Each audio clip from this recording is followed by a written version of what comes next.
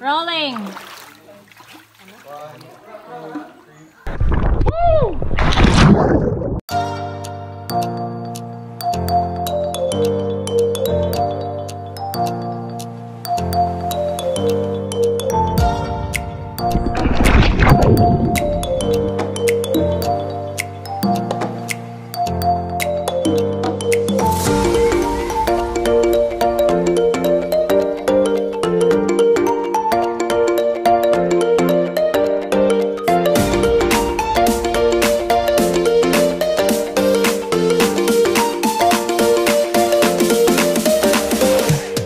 Good morning! This is Mark Dizon Ratuhal once again and welcome to another travel vlog. Today, I'm going Siargao and katulad dun sa Batanes ko, I am also solo. It's a solo trip to Siargao, so exciting na naman. And yun, bali kakagaling ko lang work, wala pang tulog, diretso na tayo sa Siargao, sa adventure. And maganda yung sikat ng araw ngayon. Kaya, yan, siguro wala naman delay or cancellation. And, yun. Let's go! Let's go na sa Terminal 4 kasi doon ulit yung departure area ko. Ayan, so hindi ako nag-book ng Grab kasi sobrang mahal. From here sa bahay namin to Naiya Terminal 4, it will cost me 600 pesos. So, hindi ko siya kinuha. As I was saying, sobrang mahal ng Grab. 600 pesos, grabe. Halos kapresyo lang ng airfare na nakuha ko. Kaya, ayun, naglalakad ako papuntang labasan namin. Daan muna akong Mercury kasi medyo masama yung pakaramdam ko. And then, yun. After kong pumuntang Mercury, sakay ako ng angkas para mas mura.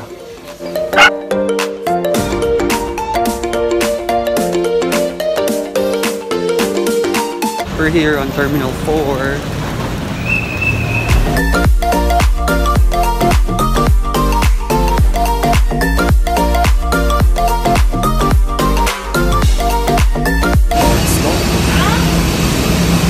Magti-take pa pala kami ng bus papunta dun sa eroplano.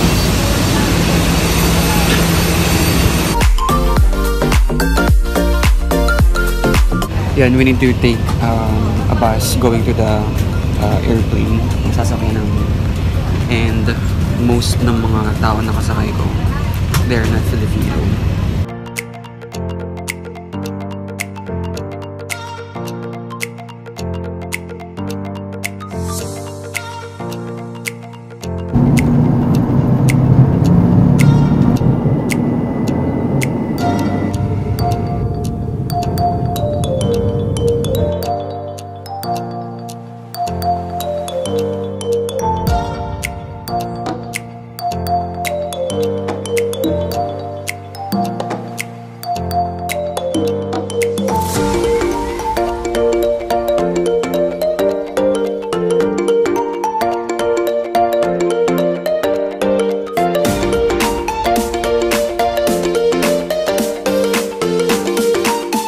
We're here on Siargao already.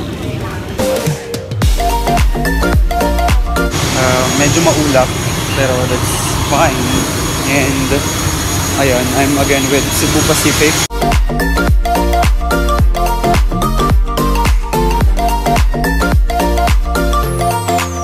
Nandito na tayo sa Siargao Airport. And it took us only 2 hours and 10 minutes. Iniintay ko na lang yung susundo sa akin.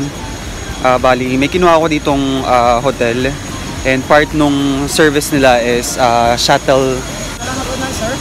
Saan na kulang, sir? Meron na po. Ayun, may round trip service tayo. And iniintay ko na lang si Kuya. Pangalan niya Kuya Rodel. And mind you guys, kahit kung trip nyo mag-DIY, maraming available. Maraming nag-o-offer agad-agad sa pagpasok pa lang. Kaya hindi kayo mahihirapan. So ngayon, kakain muna ako.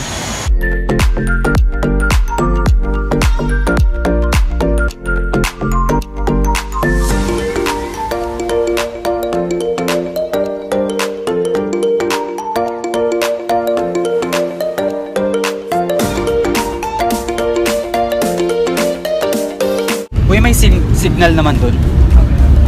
Smart o globe? Pareho? Okay. Pwedeng mag-internet, no? Meron silang, meron wifi. Ayos. Ayan, nandito na tayo sa tutuluyan kong homestay. Cavis Homestay. Bali yung room ko, good for 2 daw yun. Pero isa lang ako. I'm gonna stay here for 4 nights. And yung isang gabi, ewan ko kung saan ako maghahanap ng bago. Pero depende. Pag maganda dito na rin. And dun sa 4 nights na yun, bali naging package siya, 5,000 pesos. May land tour at Tri-Island na nakasama. And may kasamang pre-breakfast and pre-lunch dun sa first 2 days. Kaya sulit na rin yung 5,000. So, dito na tayo.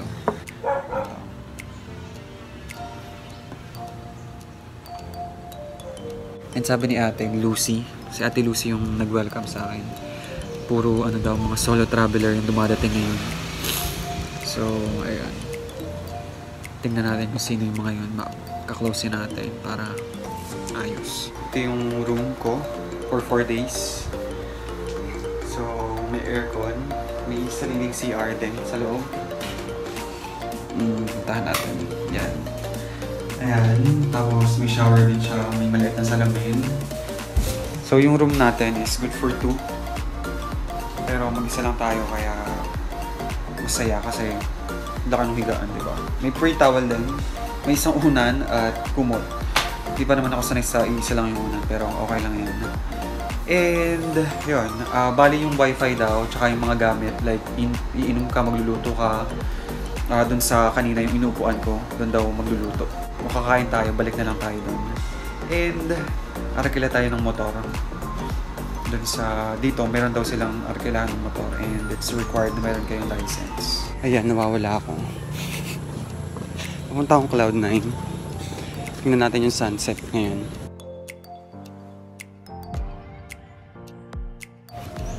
Andito tayo ngayon sa Cloud9. Tricycle ako, tapos yung motor on the way pa siya. It's the Cloud9 guys. And dito yung marami nag-surf sa side na to.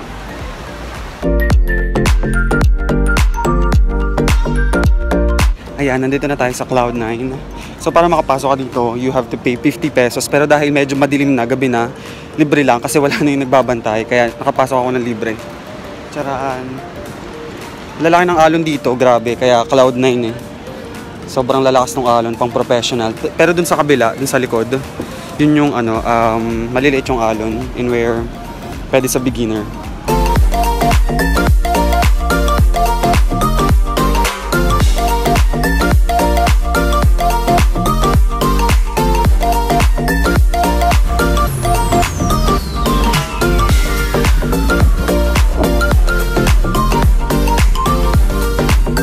Siargao, living a life guys, and motor-motor lang tayo dito sa Siargao.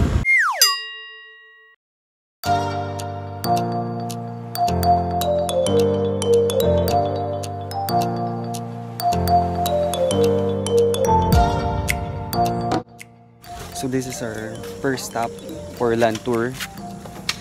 Ano pangalan nito? Mountain View.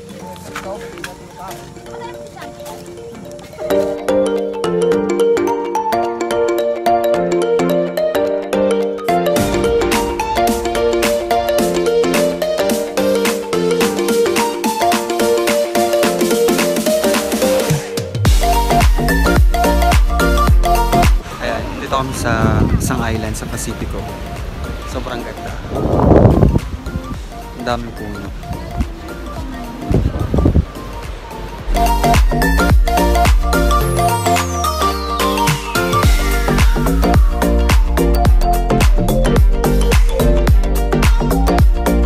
Ito kami sa Taktak Falls sa Siargao. Ito yung sinasakyan namin for land tour.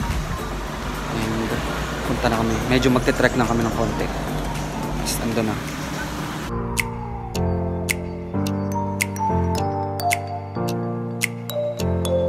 Medyo magkakalayo dito yung mga spot. Kaya it's important na may motor kayo or mag-avail kayo ng tour. Yun yung the best way para ma-explore nyo yung Siargao. Kasi nga yun, magkakalayo yung spot. And nandito na tayo sa Taktak Falls.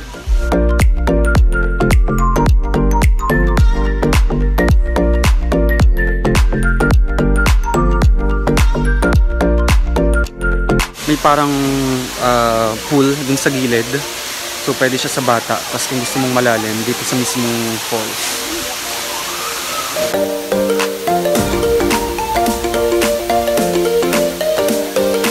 Ayan, medyo hindi tayo masalita kasi nahihiya tayo. Pero okay lang yun. Para hindi din mahaba at mahirap mag-edit ng vlog. Magsiserve kami.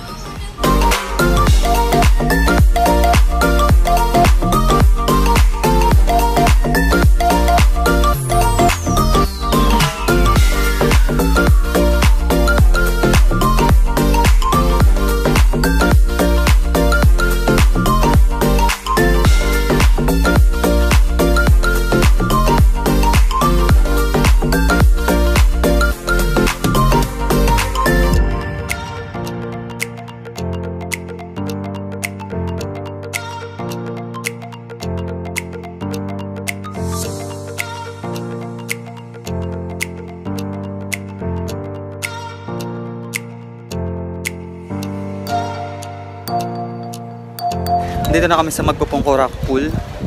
Maswerte daw kami kasi kukunti yung tao ngayon, unlike dati na sobrang dami.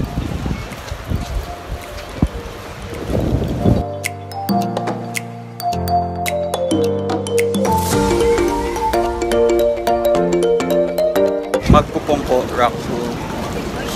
Wow! Ang ganda, grabe. Actually, pwede naman bumaba. Ayaw ko bumaba eh.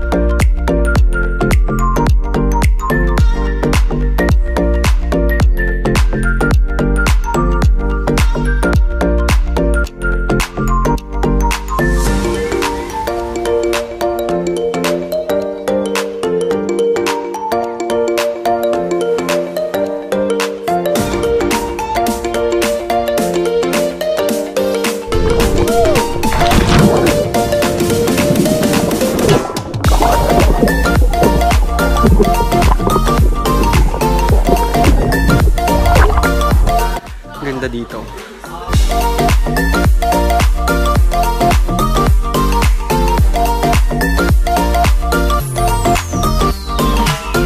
Dito kami sa Maasin River. Marikila kami ng bangka for 500 pesos. Good for 4 naman siya, pero tatlo lang kami. Tapos yung entrance dito 20 pesos.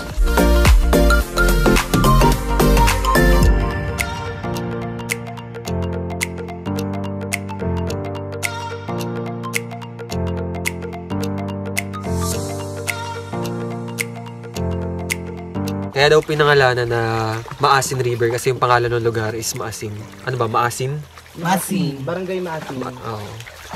Kaya yun yung pangalan ng river. Gaano katagal kuya yung ganito? Pagbabangka? 15 minutes lang po sir. 15 minutes. And yun yung 500 nyo.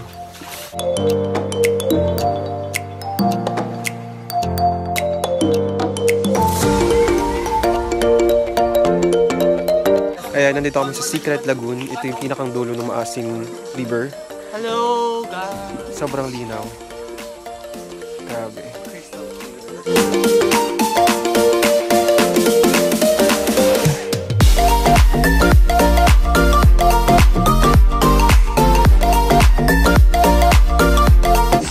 na kami. And puntahan namin yung lubid na may, doon sa may puno ng nyog. Tatalon kami doon.